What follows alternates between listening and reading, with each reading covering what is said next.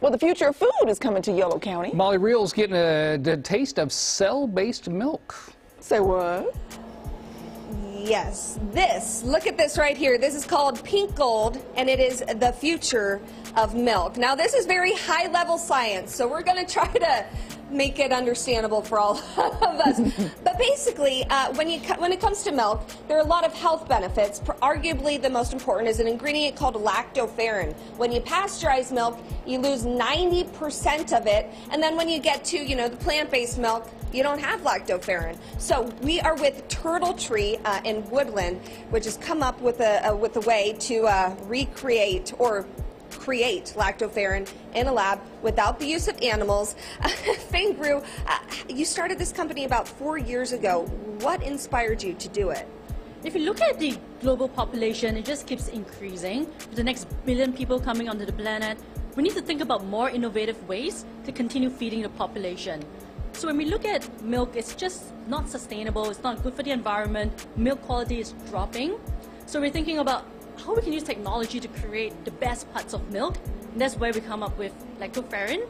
We call it pink gold because the pink carries the iron part of it, the ferrin. So it helps with iron regulation, it helps with gut support, immune support, tons of great functional benefits. And you're creating, this is true lactoferrin. This is not a replacement. This is Vanessa. She is basically the globe's lactoferrin expert. And it all starts here in this lab. Tell us, this is in a petri dish. It does, yes. So this is using the art of what's called precision fermentation.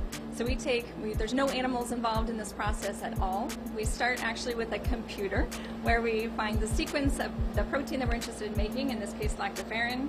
We use yeast. This is might look a little scary on the petri dish, but everyone's familiar with this. This is the same thing you use in making bread or making beer. In fact, we use a very similar process. This is fermentation. So once our scientists engineer this yeast, we bring it into this room, our fancy fermentation vats. This is a small representation of what we have here, where our scientists then put this into these fermentation tanks, add some sugar to them, some nutrients, and through this beautiful art of fermentation, these microbes then produce lactoferrin. And it's all kind of mixed up in this beautiful concoction. And let's take you out. Yeah, well, come out here, and we've got the team out here. Are you hiding? Okay, I just want everyone, raise your hand if you have a PhD. Raise your hand if you went to UC Davis.